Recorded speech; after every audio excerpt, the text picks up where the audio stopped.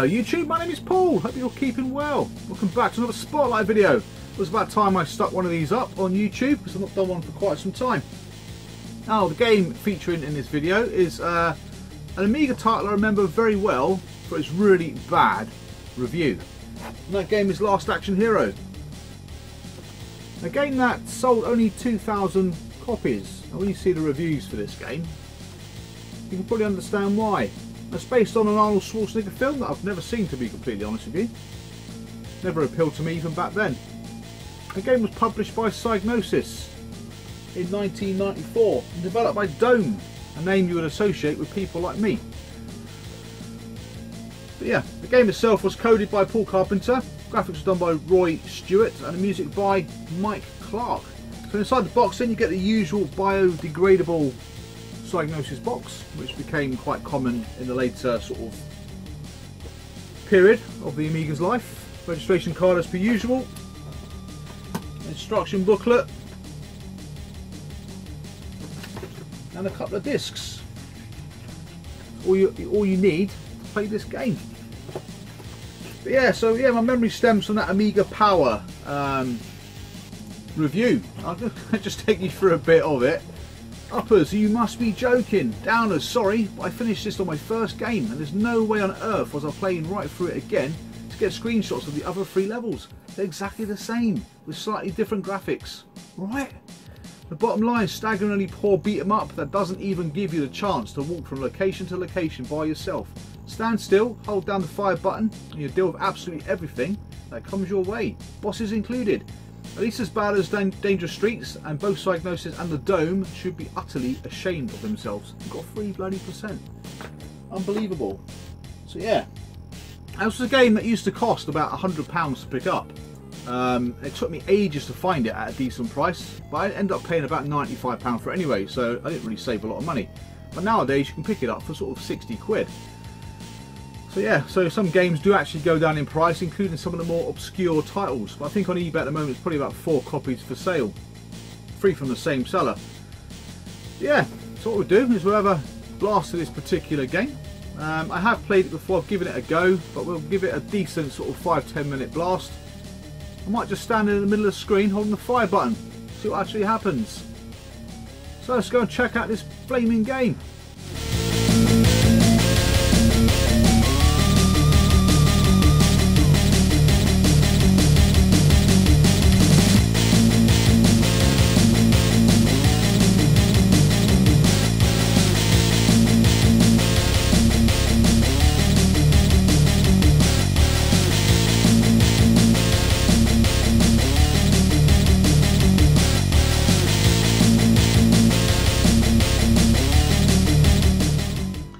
So welcome to what was probably one of the worst reviewed games ever in Amiga Power.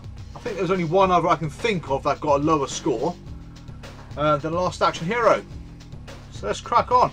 So this is probably, or was probably, one of my favourite genres back in the day, the old side-scrolling beat 'em up.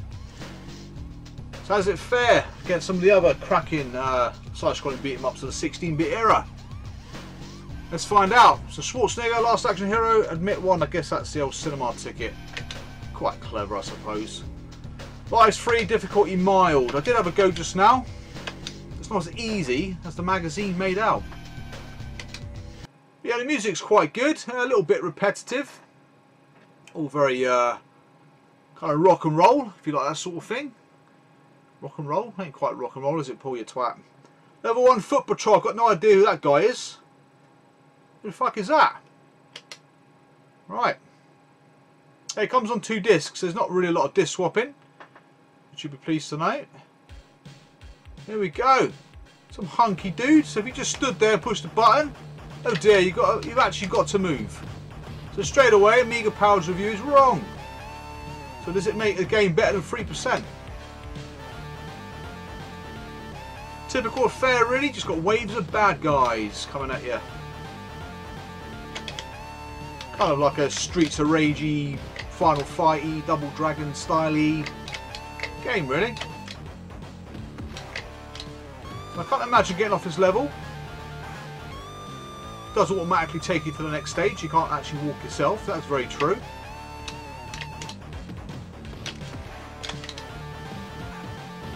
Not quite sure what I did there, but yeah, not many moves. So one of them is punch, as you can see. I think up and button is kick. By the time you actually get into a kick move, you're being booted around the screen. Yeah, not much colour on the graphics, which is quite a shocker really. The Amiga's got a nice colour palette. Looks like it's in 16 colours or something. Hardly any animation on the main character either. But actually the legs don't move too badly, but his arms are frigging dangling. What's going on?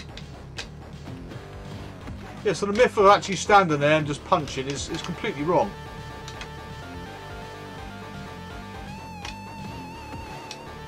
And it's not as easy as the magazine's made out, to be honest.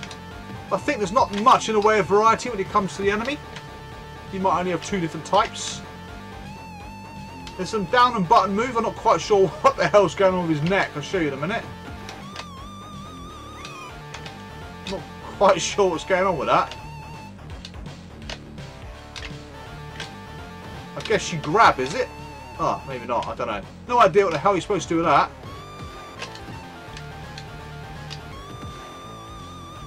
One life down already.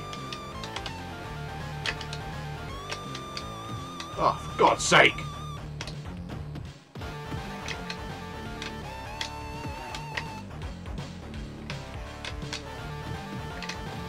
So 3 different types of enemy. The knife doesn't actually leave that guy's hand though.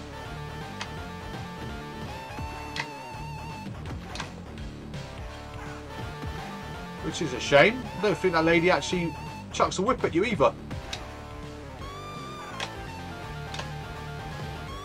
Yes, she does.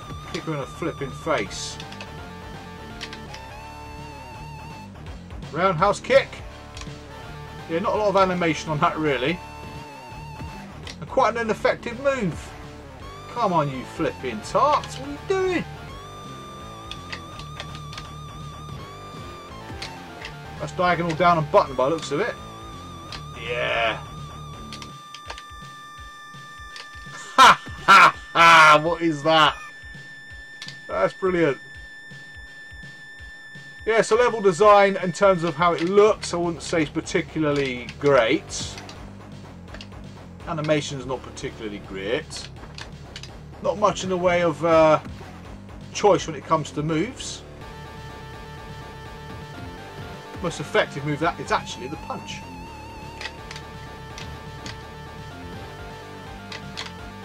Now I'm in bloody trouble. Yeah, not quite a walk in the park as the magazine suggests. I kind of get the point that there's not really much you need to do to dispense with the enemy. So you score on the top of the screen there. Down the bottom, obviously the player's health, and either side of that is the enemy's health. That's pretty much it.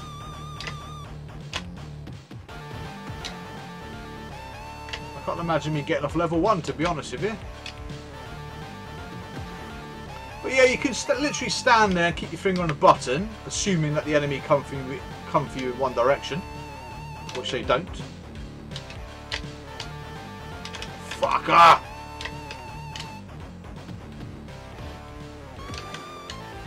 Bit of slow down there, unusual.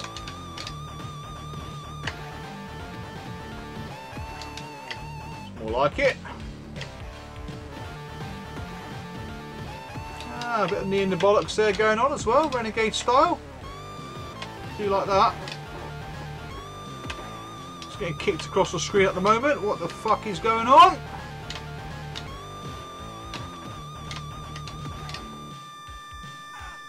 One life left.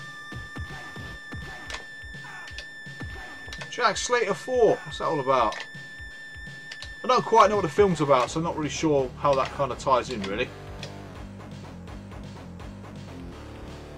Ah, yeah, very, very repetitive. Very, very repetitive. Even the music's very, very repetitive.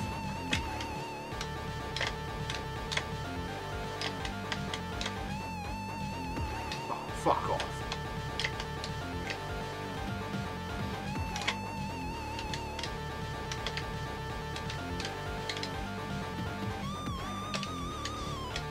I'd like to get off level 1, that'd be cool.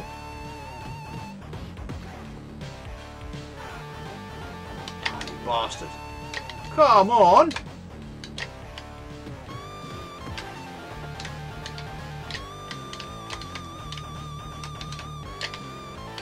There's no timer either, which is quite unusual for a fighting game. Oh, these are flipping. Oh, come on!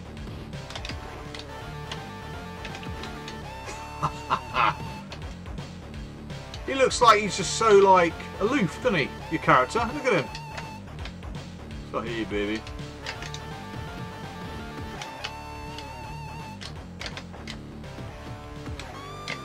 I'm not quite sure what else the Dome made, actually. I need to check it out, see if their other efforts are as bad as this. Or did they make Dangerous Streets? There we go. Dead. Nice Robocop effect there with the old bloodied screen. I won't cheat and continue. So yeah, is this game really 3%? It's crap, I know that much. There we go. Let's give it one more go before we conclude. See if I can get off level 1, that'd be a nice change.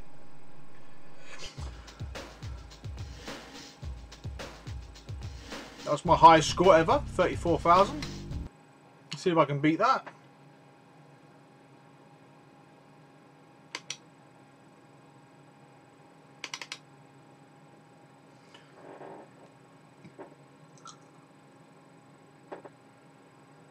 I was actually hoping that that review was true and I could just stand there with my finger on the button and complete the game, but clearly that is not the case. Best part of the game actually graphically is the beginning bit. Oh fuck you now!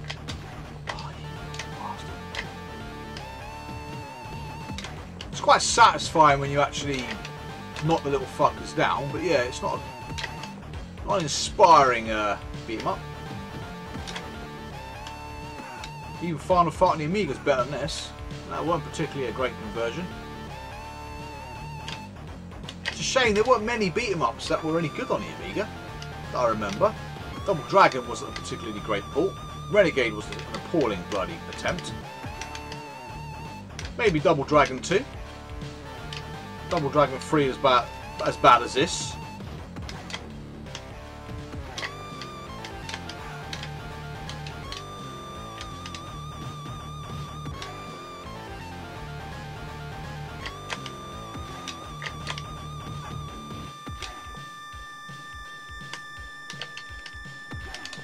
I love the headbutt.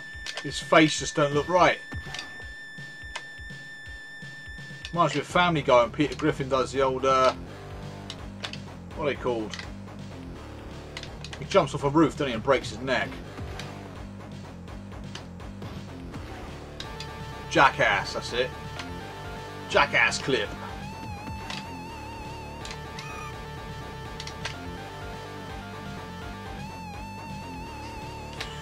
I love it. Oh, come on. Fucking have it. Don't do anything.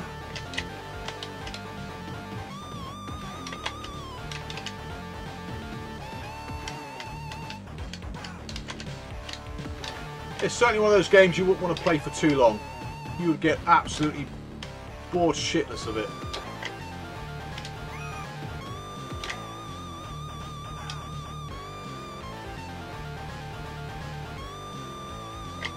I'll be your dog. Got the Kiora man, yes, yeah. Fuck off.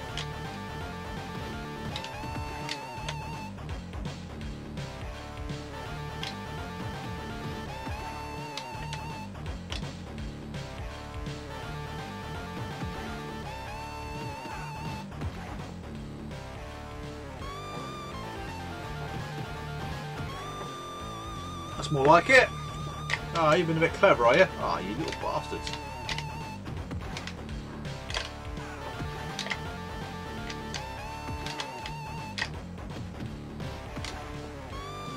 That felt quite good. Dispatched them away quite easily.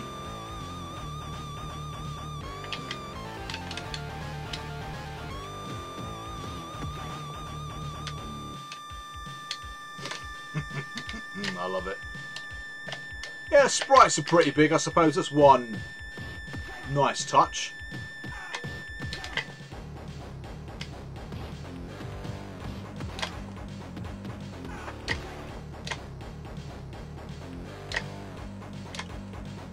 They almost take turns, don't they?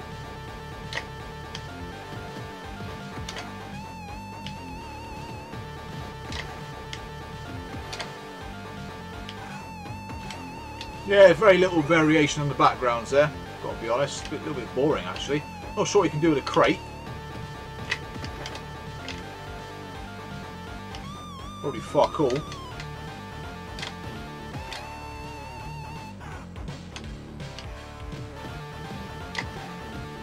Oh, come on.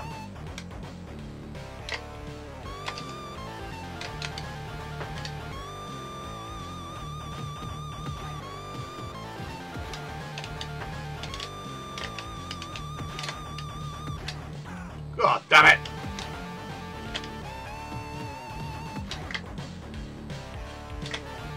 Looks like I'm going to get about as far as I did before. It's not very bloody far. I'm impressed that guy actually beat this game on his first attempt. That's quite impressive.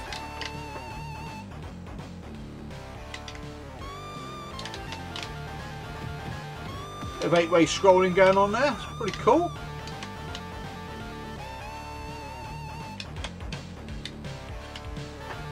Straighten it in the thick of things. Bit of slow down.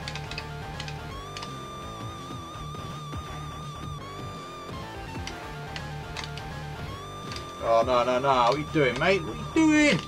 Jesus Christ! Kind of asked for that, didn't I?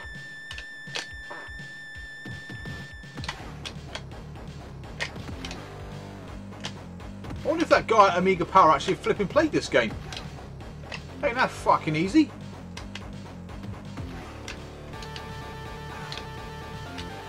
What the hell?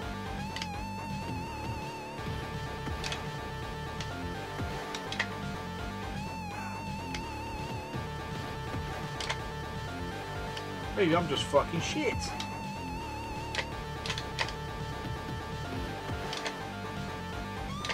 Oh, come on, women, you keep flipping getting up. That's it. I've had enough. Let's conclude and get out of this fucking nightmare.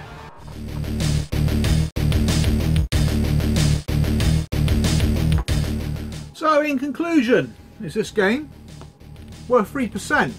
I mean, to be fair, I probably would be inclined to go with the other magazines and give it sort of the low 30s, late 20s, low 30s. But because it is a bloody poor game. It's one of those games that just does not capture your imagination. You won't be playing it for more than about 10 minutes before you get absolutely fucked off to playing it. The music is good, but it does jar after a while. I enjoyed listening to the music more whilst editing this video, to be honest. I mean, the graphics are very dated, even for 1994. The controls are quite sluggish, I've got to say. The animation is a bit grim. Not quite sure what that flipping move that he does in the game's all about. It is quite funny to watch after for a few times, but after that, Jesus Christ, it's got no bloody point at all in the game, I don't think. But yeah, I mean, again, the game is more sort of infamous now because of the score it got in Amiga Power. And that only allowed the game then to probably sell 2,000 units, which makes it a bit collectible now. It's one of the more expensive Psygnosis games to pick up, even though it's reduced in price over recent years. It's still probably in the top sort of 10 really, probably in the top 5 in terms of cost. But yeah, it's not really much else to say about a game that is pretty bloody awful, to be honest. So thank you very much for watching, thank you very much for subscribing. I'll see you guys again real soon. Take care, and bye for now.